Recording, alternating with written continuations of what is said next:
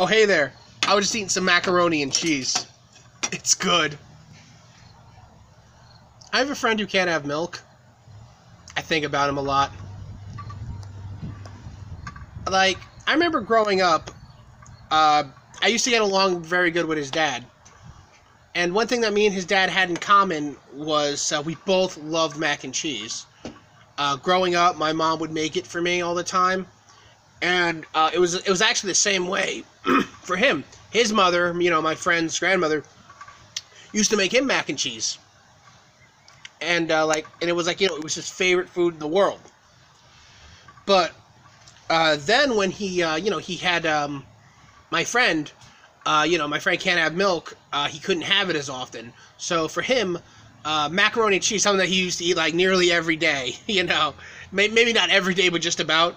But so that became a once in a while treat for him. You know what I mean?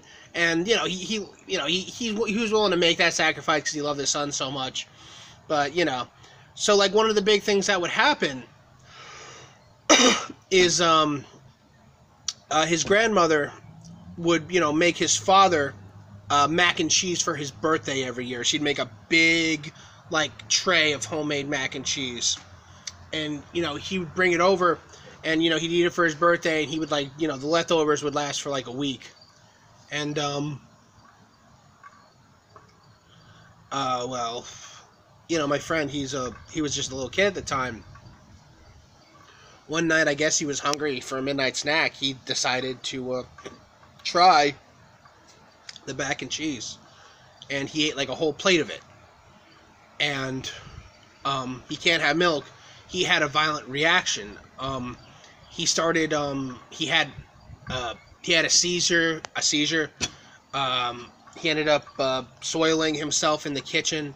His mom found him, and she was freaking out. Obviously she was super worried, and they ended up having to call an ambulance. I think, unless I'm confusing this with another time, he told me that he was legally dead for a moment before the paramedics brought him back. I might be confusing that with another time. But, they had to take care of him. It was a big thing. And when he finally got home from the hospital, he was, he told me about how he was trying to sleep, at night, but he couldn't because he kept hearing his parents argue. His mom was all like, no more mac and cheese. We have a son to think about.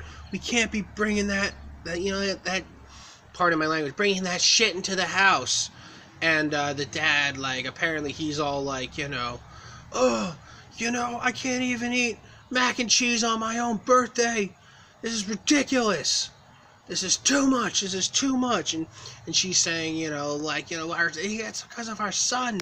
Don't be such a selfish ass. We're all sacrificing for him. And he's just like, you're asking too much.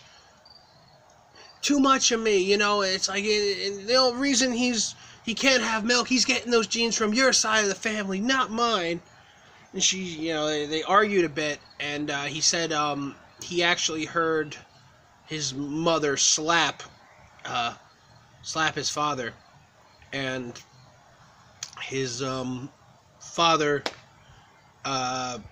he heard his father slam the door, and he heard his dad's car start up, and heard him take off out the driveway, and then he